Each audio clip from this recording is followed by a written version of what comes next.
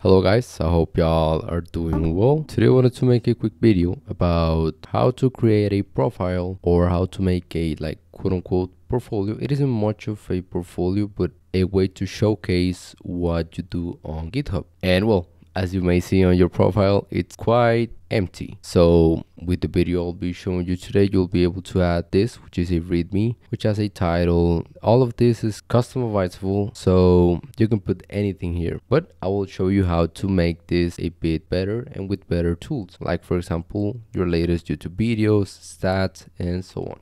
So yeah. And first of all, I would like to thank Forest Knight and Code Star. I took a lot of inspiration from them, and for example, his latest YouTube videos is the same as mine, and I encourage you to do the same. You don't need to reinvent the wheel. You can take ideas from other people and implement it on your projects, or in this case in your GitHub profile. So yeah, as always, if possible, check more and more profiles on GitHub so you will be able to get a better customization on your own profile. But yeah, I would like to thank both of them, since I took and customized most of my GitHub profile from them. So yeah. So first of all, let's start with what you can see, how to set this up or how to create the readme on your profile. It's quite easy.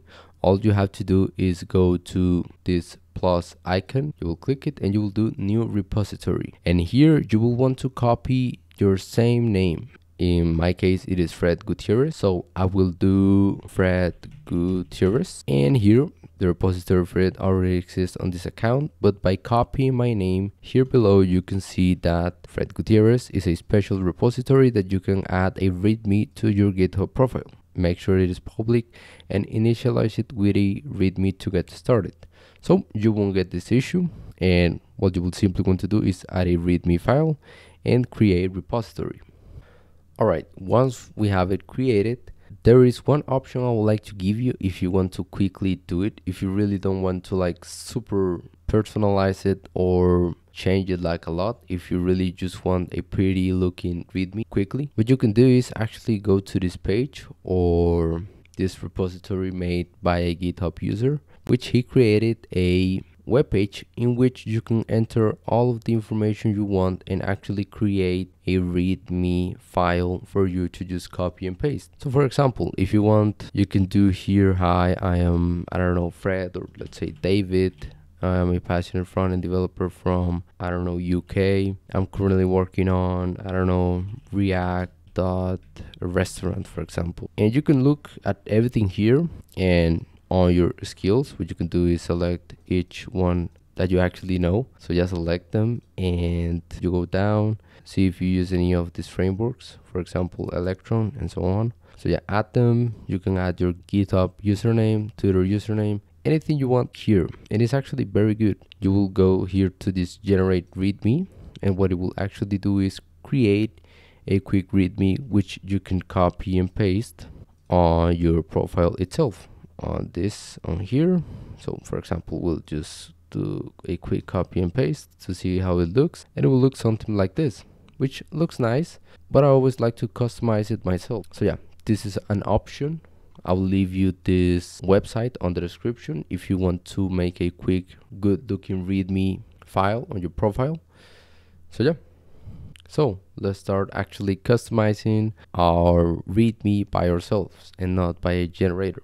What you will want to do first is click on this pencil icon, and you will see we have a file. This is the readme file, and you can watch the preview. So anything you write here, for example, let's make this an H3, for example. So now we won't have it as a title. Let's go back with Control Z, and we have it back as a title. This is good if you want. What I will actually recommend you is to duplicate or clone your repository, because it is actually easier and you can actually do it on your GitHub profile. So all you have to do is go to your repository, click on code, and then click on download zip if you want, or copy this, and on your terminal you can do git clone and you will paste the URL, and well, what you will get is a new folder with your GitHub readme file. So I'm gonna delete this since I have it open already. so it doesn't matter. But yeah, this is a way you can work on it on your VS Code rather than, you know, going here and going to the pencil and actually watching the preview. Having it on VS Code is more dynamic. So yeah, do a git clone and let's get started. Well, I took my cam so you guys can see it. There is this option right on the top right. So we'll close the terminal and we'll actually click it. And as you can see, we can see a preview of our website. So now that we know that option, what we can do is here actually see the changes in real time. This is the same as using HTML. So we'll do H1 and wrap it fully. And there, as you can see, it is an H1 or H2 or H3, and it will actually change. So you could use HTML elements right here. There is another option in which you can use H1s and so on, which is the numeric type of symbol, which you can do here. As you can see, I'm adding like one numeric, two numerics, three numerics. I think they're called hashtags, not actually numeric. So yeah, that was my fault. But yeah, one hashtag, for example, it will give you an H1. This is something you can add and you can change on. The description is the same. You can put anything here, text related. I am from Costa Rica, for example, and it will actually show there. Here, rather than me actually doing the hashtag, quote unquote, I actually use an H2, but what I can actually do, as I've shown you before, is grab this up on an H1 and it will be better looking in the code. So yeah, it's the same. Now let's get to the skills, which is one of the most complicated parts. But what many people do is actually copy and paste from other people. So for example, Forest Knight copied his languages and tools from Code Stacker. So here you can see it. And I copied the same idea from Forest Knight. But what you can actually do is click any of the profiles or even my profile, click on the readme.md and click the raw option. And here between all of this mess, you can see the languages and tools right here, which is basic HTML. So for example, if you wanted to add a new skill or wanted to change my skills, you don't need to download any images. Most of the images come from Devicon from here. So for example, if you know Angular, you can search for Angular and click it right here, and here you will have the actual href. So let's say I want to add Angular. What I will do is copy one of my elements, copy and paste, and I'll have two Gatsby's. It looks quite bad right here. The previewer is not the best. What you can do is go back down here and copy the image src file. So we'll do Control Save, and let me change this src to Angular. And as you can see, we have now the Angular logo, which looks quite small. But yeah, I can change that. The preview is actually a bit bugged, but it works. Main things I've changed here were the width and the style. I added padding on everything, so nothing is like crammed up. So for example, if I removed everything, you will see that everything like is very cramped, very tight. So just add style padding 15px and everything will be spaced out nicely. So let's move on to something a little bit more complicated, which is the YouTube videos. This could take you a lot of trial and fail because it is not that simple, but the creator of this function is Denver Code 1, and his repository about the YouTube videos is called GitHub Readme YouTube cards, which I'll leave you all of these links in the description. But here what you will want to do is follow everything here. It is actually very simple, so I don't need to show you a step-by-step how to do it. But the main thing I want you to take away from my video when it comes to the YouTube cards is, you know, create the GitHub, create the workflows, create the YouTube cards.yaml. But please, if it doesn't work for you, add this 3 lines, which is comment tag name, YouTube cards, actually create the YouTube API key, and I don't know, add show duration. I don't think this is necessary, but I think what solved my problem was adding the YouTube API key, because what will happen is that on actions, you will know about this if you really want to add the YouTube cards and actually follow his GitHub. You will see that I have first actions failed. This was, I don't know why this was, but I feel like it was because I needed a YouTube API key, which is actually super easy to get. Like the description for getting a YouTube API key is super easy to follow, and you will get it in like a minute. So yeah, if these very simple steps do not work for you, I'll highly recommend you to get into the YouTube API. I think it is here. Let me search for it. Yeah, here we go.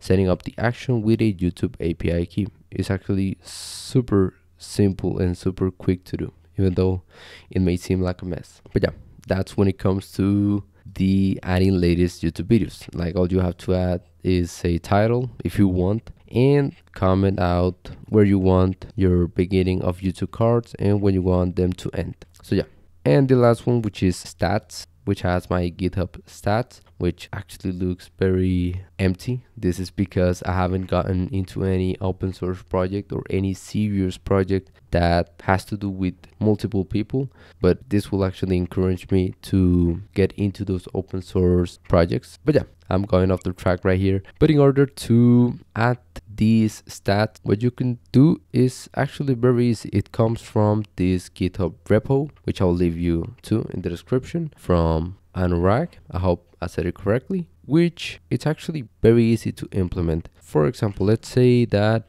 I don't have my stats card, so let's comment it out. We don't have it anymore. Let's add it.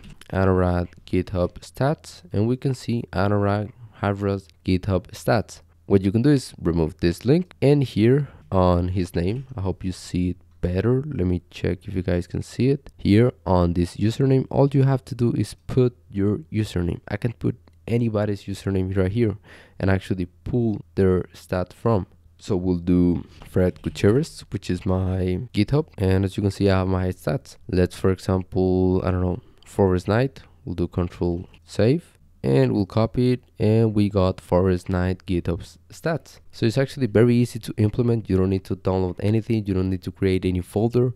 All you have to do is a quick copy and paste, and you can customize it. The way I was able to customize my GitHub stats, that's information that Anurag gives you, so you can follow his repo. But the main customization things I have is show icons to true and show theme vision as the friendly and dark, which you can see the customization right here. Like, all you have to change is this theme. We'll change it, I don't know, to this, which is Dracula, and we have a completely different style. So I'll do Control Z to go back, and I have this one, which you guys may see as annoying if you have GitHub on dark mode, which is the border. And what you can do is, for example, here we have the ugly white border, which does not looks good on a GitHub dark background. What you can quickly do is add and height underscore border equals to true, and yeah, it took out the border and everything. And for the top languages that you use, it is explained right here. Let me search for it, top languages card. So it is the same, like you only have to change your username, and I have the same or close to the same personalization on this URL. So yeah, it's actually very easy to implement. And yeah, that's so far my profile. In the future, of course, I will add more and more things to my profile. As always, I'll highly recommend you guys to actually keep updating things, keep things fresh on your web development environment, due to the fact that people like seeing you being active, you getting outside of your comfort zone by doing this type of, I don't know, customizations and so on. It's actually very attractive to other people that may want to work with you or may want to hire you. So yeah, that is the way to do it. Please, before you go, a recommendation is to actually look at others people repositories. If possible, search for more and more people. Don't just look at Code Stacker or Forest Knight or myself. Go out there and see others people work. And what you can quickly do to see what they have done, you can click the readme.md file and just do raw, and you will get the actual code itself. Like, you can copy and paste this and just get all of my stats, because nothing here is programmed per se. The only things are the YouTube cards, of course, but other than that, you can copy and paste anything. So yeah, please customize it, turn it around, do anything you want with the code and make something of your own. So yeah, that is the video I wanted to share with you guys today. Thank you guys for watching, and I'll see y'all in the next one.